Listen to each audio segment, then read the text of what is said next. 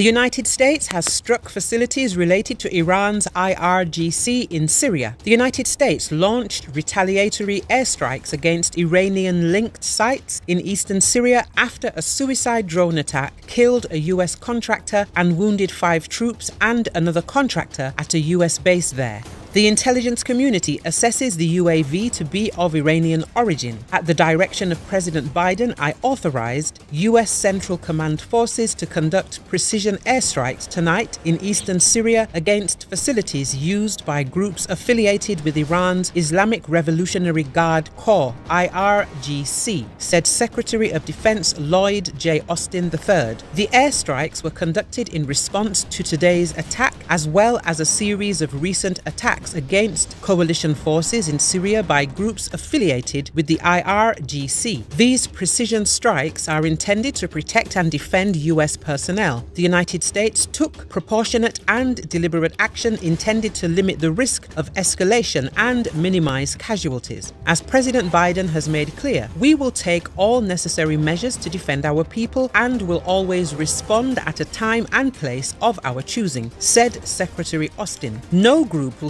strike our troops with impunity. Our thoughts are with the family and colleagues of the contractor who was killed and with those who were wounded in the attack earlier today, said the secretary. Iran's paramilitary Revolutionary Guard, which answers only to the supreme leader Ayatollah Ali Khamenei, has been suspected of carrying out attacks with bomb-carrying drones across the wider Middle East.